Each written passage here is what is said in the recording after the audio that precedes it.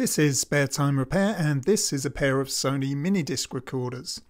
The one at the bottom was purchased in the UK, and as I discovered in a recent video, it won't work here in the US without a step-down power transformer. I've since decided that I don't want to use a transformer, so I went on eBay to see if I could find a reasonably priced alternative that was native to North America. Of course, reasonably priced meant that I was looking at units in need of repair, and I discovered this one with a description that said it may have drive issues. Well, when we plug it in,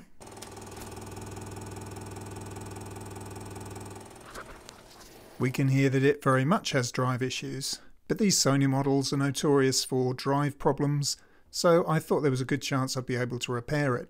But my preference is still to use my original machine as it's a more fully featured model.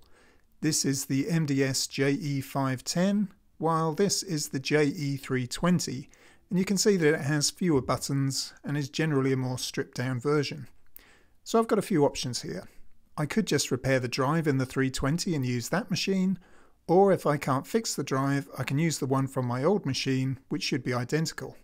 Or ideally, I can take the transformer out of the 320 and use it to convert my 510 for use with a 120 volt supply. That way I get the best of both worlds, but I don't know for sure whether that's going to be possible. I'm guessing that the motherboards for these machines will be almost identical, but I won't know until I can see them side by side. Firstly though, I would like to see if I can repair the drive mechanism in the 320, because I'd always rather repair a part than swap it out. So we're now looking inside the JE320, which is the replacement machine with the noisy drive.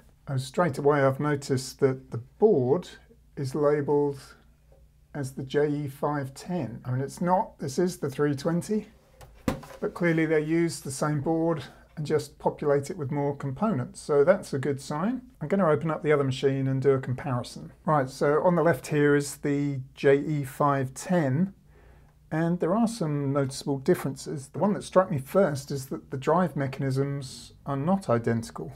They may still be interchangeable, but the actual design of it is different. This one here has got a slot here, whereas this one doesn't. So that's a bit of a surprise. The version number of the boards is slightly different. So this one is 166500522, and this is 166500512. But they look pretty similar. This one just has fewer components on it, as you would expect. And the JE510 also has more connections on the back. We've got a mains power switch, which is missing from here. And we've also got optical in and out, whereas this one only has an optical in. So because of these missing components and chips, I'm not going to be able to just do a swap on the boards, but hopefully I can still switch out the transformers. But really I'm getting ahead of myself because my first task is to see if I can fix this faulty drive. So you've just got 4 screws holding it down, and a couple of flat flex cables, and hopefully, yeah, it just lifts out. I'm going to speed through this next part because what I did here was ultimately unsuccessful, but there is a known issue with these drives that involves an internal micro switch that's meant to be operated by a metal post, and often that post isn't pressing against it hard enough to make the contact.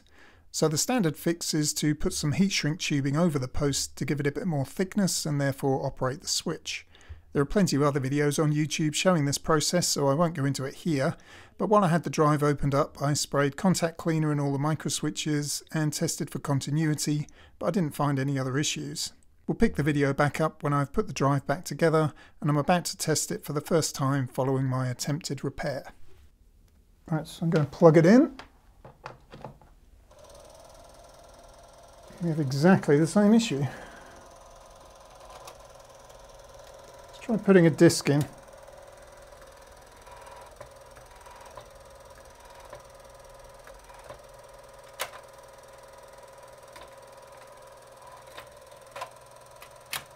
power button's unresponsive. Well, it isn't these gears that are moving, it's just this right head. For some reason that motor is powering up when it shouldn't be. So it's definitely this Mitsumi motor that's running when it's powered on, and that's responsible for moving the laser back and forward. So I assume that's going to be a 12 volt motor, so if I inject some voltage into it, see whether I can get it to move the sled back and forth. That may give us some answers. So I've got the bench supply on about 11.5 volts. 11 might be too much. Let's drop that down to about 8. It just looks as though it's not engaging with this worm gear here. So if I switch the polarity, it should go in the other direction. So maybe it's just slipped off this cog. Perhaps if I remove this plate, it will show me why it's not engaging. It's really hard to see, but I think there's a nylon gear on the underside of here, and it may be that that's worn, and that's why it's not moving up and down. I can't see because there's a plate on the other side that's blocking my view. I can't even force it, because it must have to come back this far to engage this micro switch.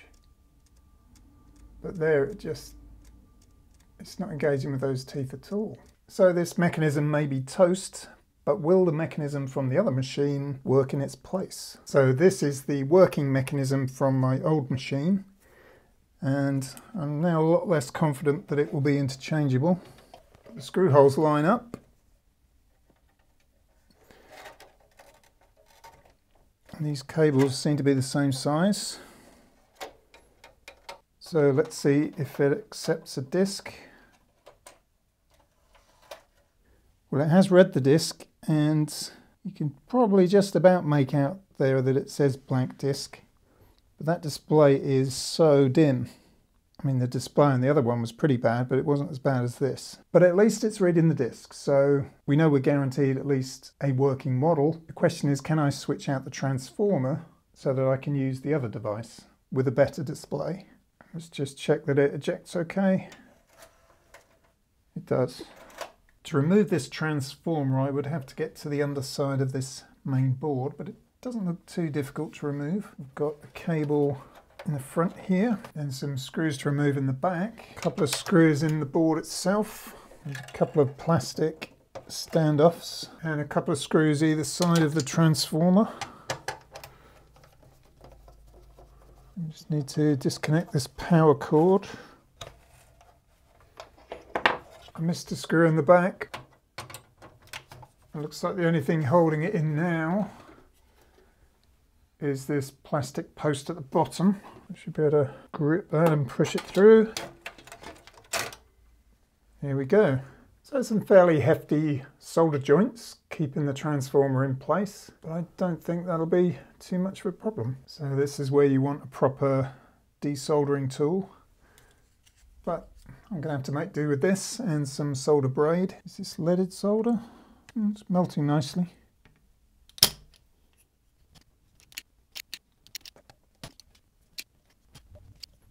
That's the majority of it off. My little sucker did itself proud. So I'll get the rest up with the solder braid. Oh, we're free on one side. And we're out. So I'm going to mark this one as the 240 volts. So just clean up the pads ready to receive the transformer from the other board when I remove that.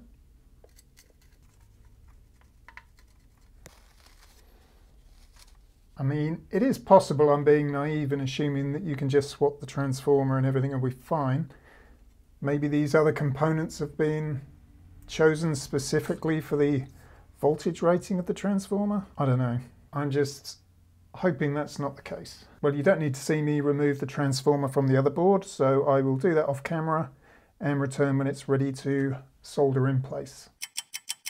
So we now have the original board from my 510 machine and the 120 transformer from the 320 machine. So hopefully it should slot in.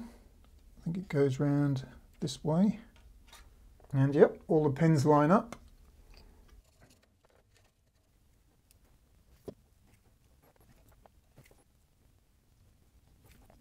Probably the most solder I've ever used at one time. So I'll just give that a good clean and we can get it all reconnected.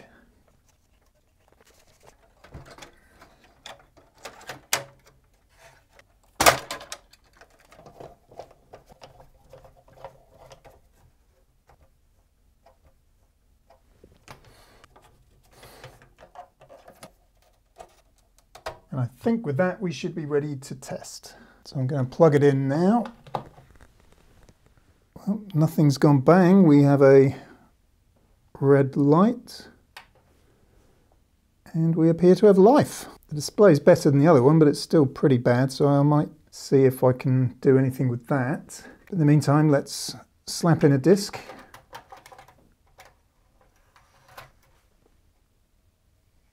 Will it read it?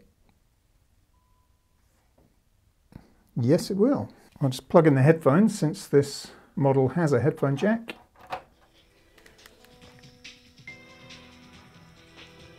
And yeah, that is playing fine. And if I press the record button, I don't have a source hooked up to it, but it does look as though it's ready to record a new track. But what can I do about that display? Well, the display board is all housed within the front panel, so if I can get that off, then it should be fairly simple to disassemble. Looks like there are screws in the bottom, 3 of those. Then we can just disconnect these earthing clips.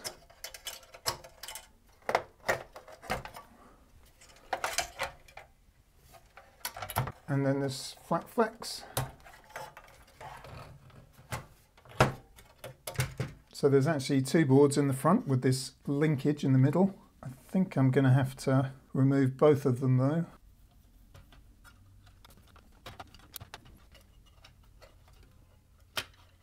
I probably could disconnect that, but I'm not going to risk it.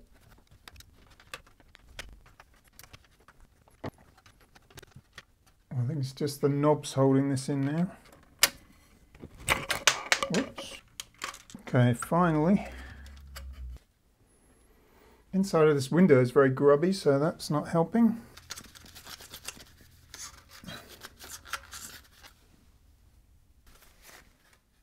Well, here's our display board, and we've only got the 1 capacitor, so I guess it's that one or nothing.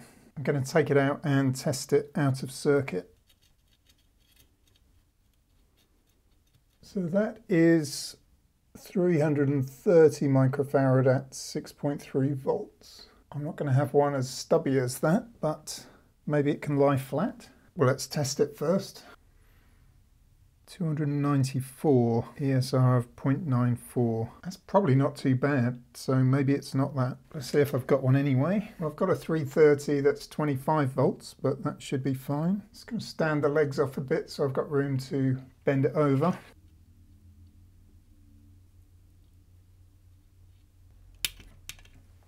I doubt this is going to make a difference. I'll just lay that down a bit more flat. Wondering whether that will go in the case. It might foul the power button. Well, surprisingly, it seems to go in there. I'm not going to put all the screws back in yet, just in case it doesn't work.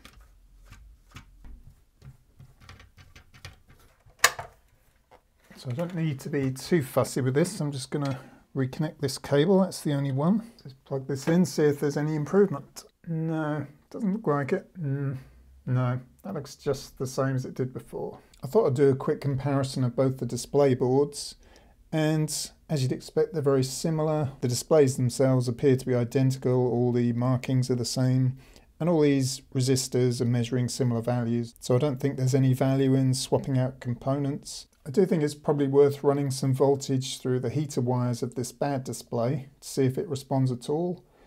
And if it does, then it might be worth doing it on the better display as well.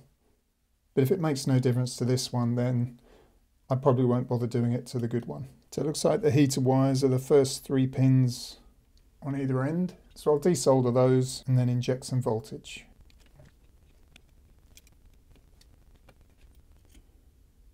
I don't think it's really possible to bend these pins off the board, but I'm fairly sure they're no longer making contact with the pads, so that's going to have to be good enough. I'm just turning up my supply.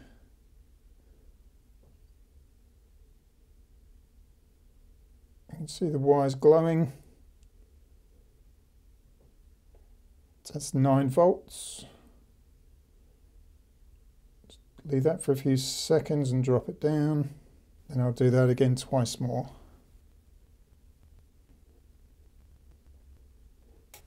Okay, so I'll resolder those pins and then I'll hook it up again to the good machine.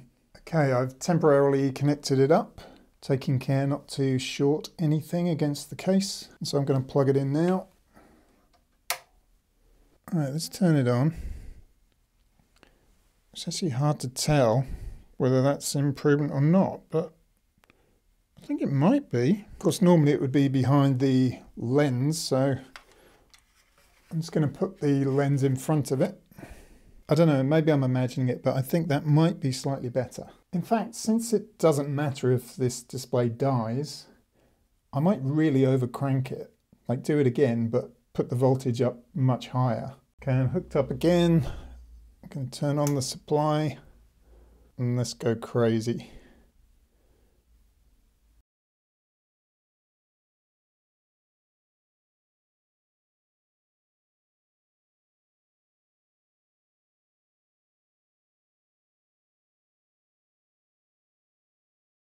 Okay, so once again we're temporarily hooked up. Wow, I think that's a significant improvement. Of course this was coming from a base level that was much lower than the better display. I'm actually tempted to push it even further.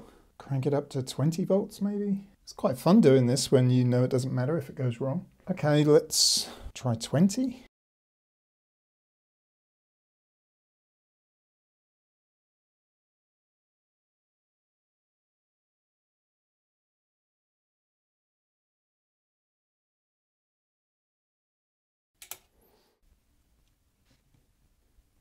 And plug it in again.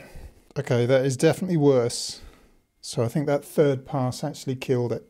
Okay, well that's good. It's good to know that you can't push it too far. So given that the other display was already better than this one at baseline, maybe 12 volts would be the sweet spot?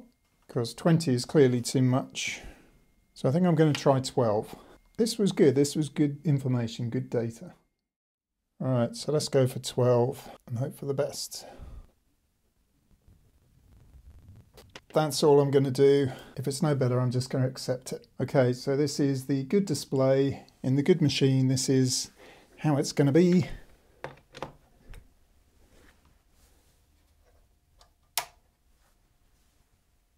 Ooh.